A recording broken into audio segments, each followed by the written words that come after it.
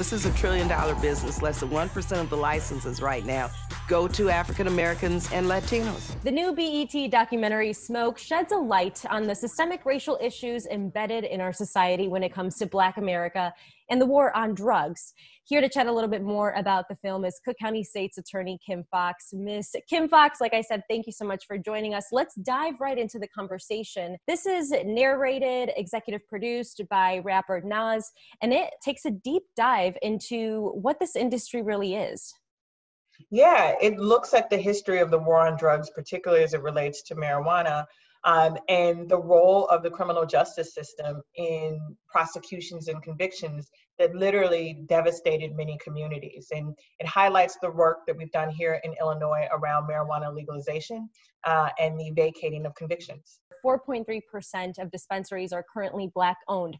What can we do as a community, as leaders are watching this perhaps, to get those numbers up a little bit? Well, first we have to recognize that that number is too small, and that for all of the devastation that the war on drugs caused, that it is only right that we have greater minority participation.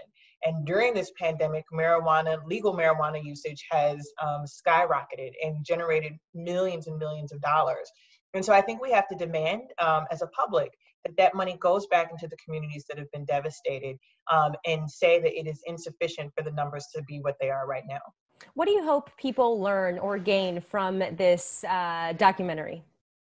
Yeah, I hope we do a deep dive into the history of marijuana usage as a country and the devastating, again, impact that the war on drugs has had on Black and Brown communities, and a sense of optimism of how we can right the wrongs of the past and how we can make sure that communities that have been disinvested in are part of the solution and the answer. And so I think it's going to be very informative and a call to action to make sure that our systems are fair and equitable. State's Attorney, when we talk about this election, whether it is national, whether it is local, women in general had a super powerful voice. You know, how do we keep this momentum going? Because as the years go by, we have to make our voices heard. You know, I think we have to just keep our foot on the gas. Senator Kamala Harris, Vice President-elect, is in this documentary as well. And I think she serves as inspiration to how far women can go. And you look at women like Stacey Abrams, who helped flip Georgia. And it is demonstration of the role that women must play in our democracy to move us forward. And so I think we celebrate these wins, and then we recruit more women to get in and run for office. It is a deliberate effort to make sure we ask more women to run. And speaking of women in office, this will be your second term as State's Attorney. What's one thing that you want to focus on in the coming years that you're like, hey, I want to change this, I want to keep working toward this?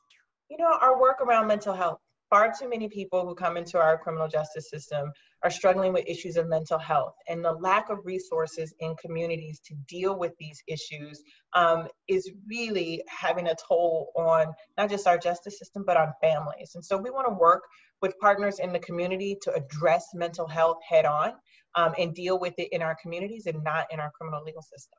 Absolutely. State's Attorney Kim Foxx, thank you so much for joining us. For more information about the film Smoke, head over to b.e.t.com, and to keep up with all the work State's Attorney Kim Foxx is doing and her team, of course, head over to cookcountystatesattorney.org.